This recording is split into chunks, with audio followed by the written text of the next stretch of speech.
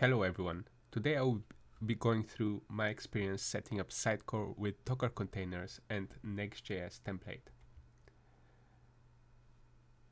I will be following the steps through the guide provided from Sitecore. Links will be in the description. First step will be making sure you have all the prerequisites for the installation.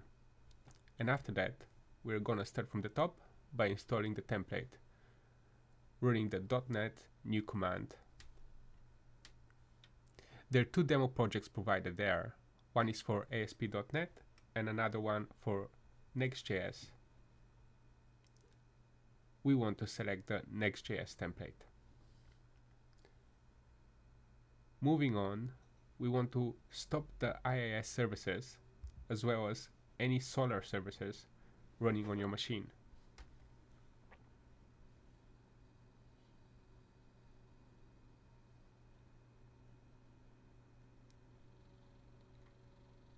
Prepare a solution folder where you would like to install your new project.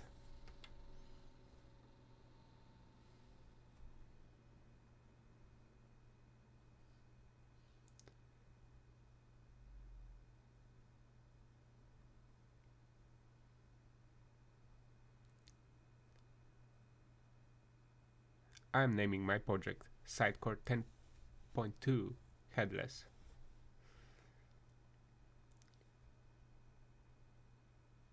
You want to navigate to the correct directory using PowerShell and then run the command provided.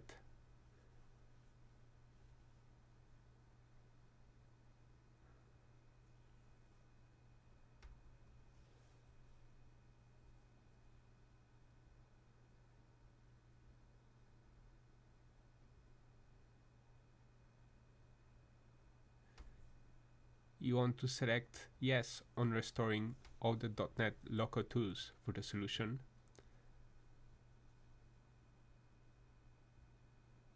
As well as yes to initializing the JSS project.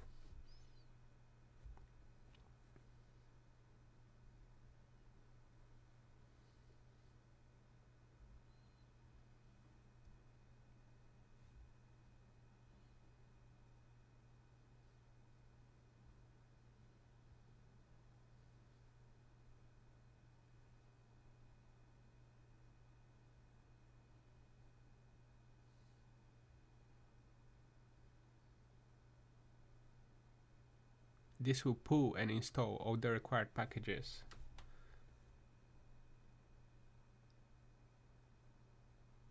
Including the Docker images, as well as the JSS project. You will be asked for initializing the Next.js project to provide a Sitecore hostname. I have just selected the default one. Then you would have to select how you would like to fetch out the layout and dictionary data. You have the option of using GraphQL or REST. If you're planning on using Next.js in disconnected mode, you would have to use REST, as GraphQL will only work in connected mode with Sitecore.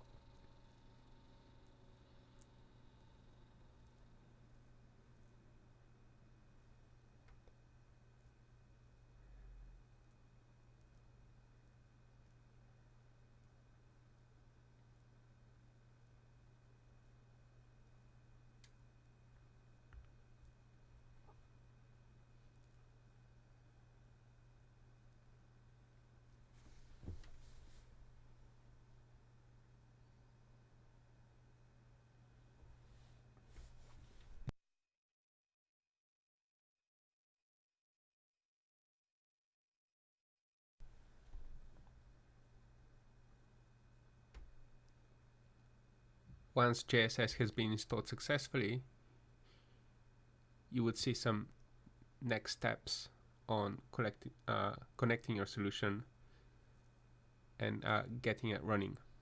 But before that, we want to get our Docker containers up and running. The first step would be to run the initialize script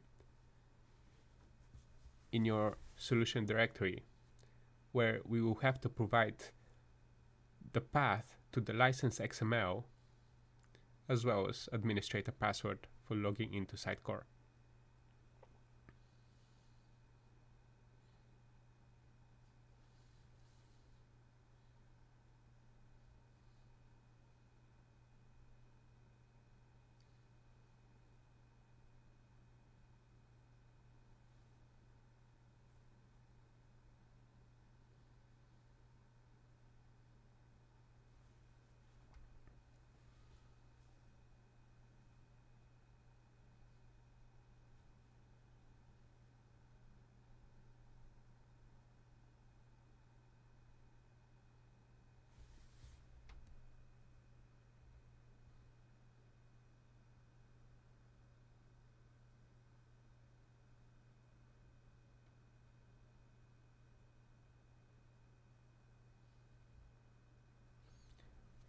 Once the initialize script has finished, we're going to move to the next step, which is to run the up.ps1 script.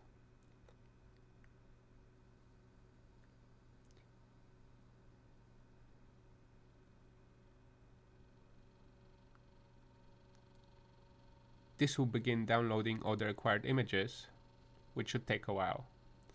After some time, I run into my first error. The error was could not resolve host node.js.org.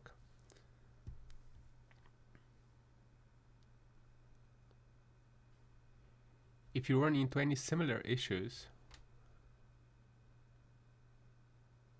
where the script could not resolve a host of a certain name, you might need to go to your Docker desktop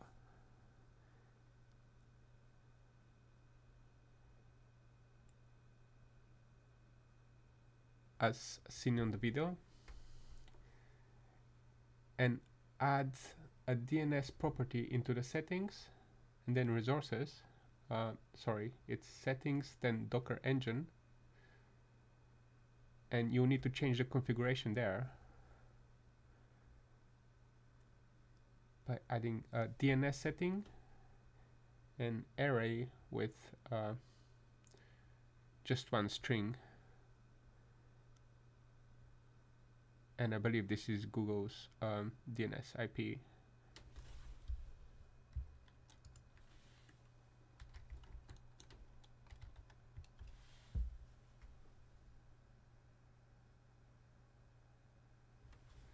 You're going to apply the new configuration and restart Docker,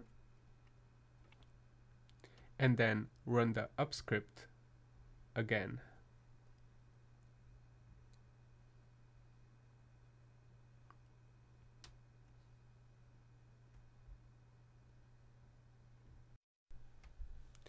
While this did resolve my initial issue, I run into another one. This was unable to connect to a remote server, and for that I had to go back into Docker, settings and general, and disable the v2 Docker Compose setting.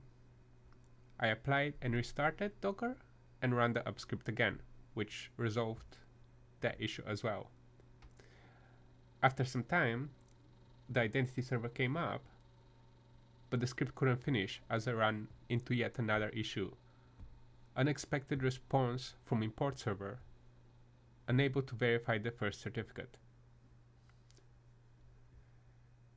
Now, this is an error that was actually described in the Sitecore documentation. So I had to go into the certificate folder. I will drop the path in the video description.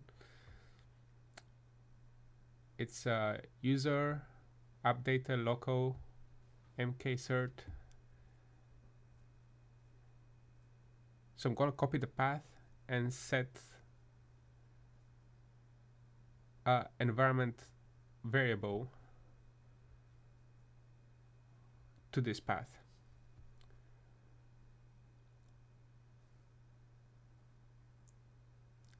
Again, all of this will be in the video description, so you can just copy it from there.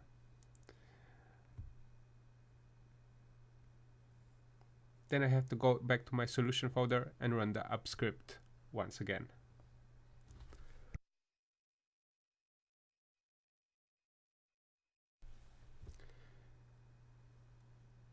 Now everything seems fine and we're not getting any other issues.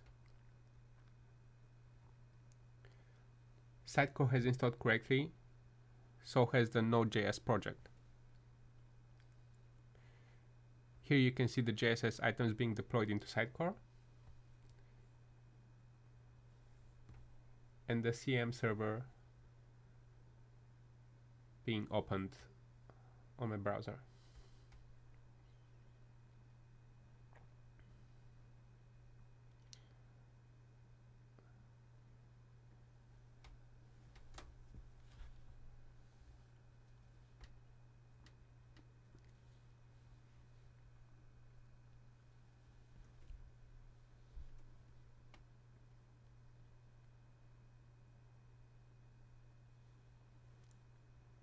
Okay, we can see the front end working with the Welcome to Sitecore JSS page displaying correctly.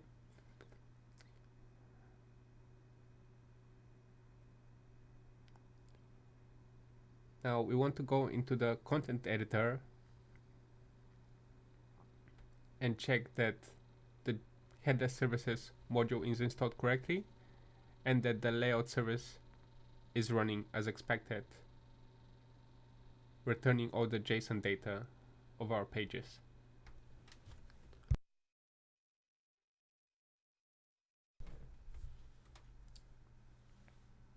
We can see the demo Next.js project under content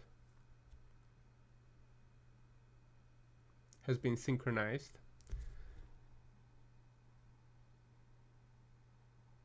And if we go into system modules, you will see JavaScript services installed. And under settings and the services folder, there's an API key folder. This is our generic API key that we're going to use to fetch our JSON data through the layout service.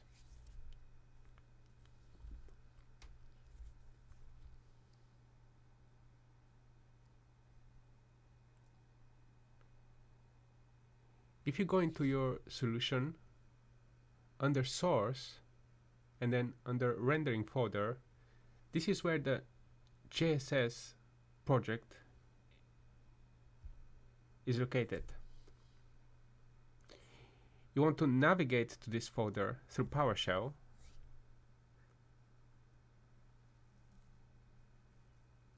and run JSS start connected.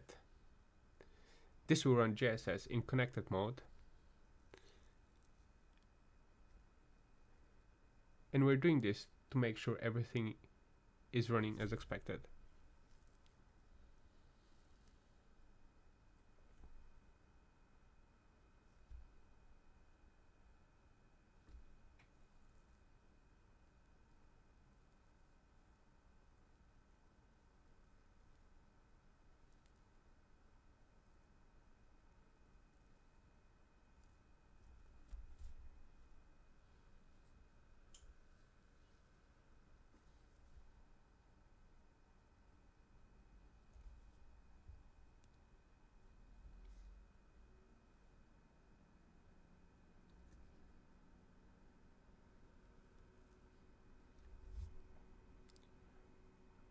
Perfect.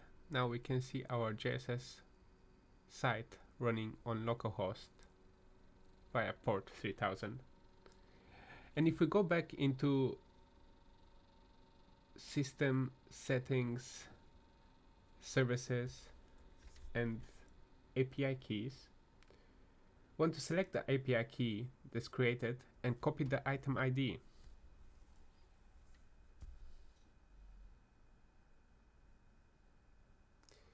Then we're going to test if the layout service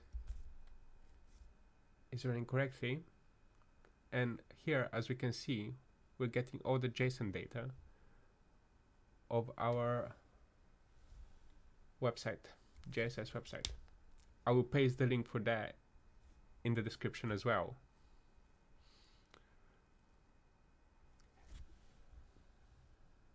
And that is it. You have Sitecore running within a Docker container with Next.js project installed.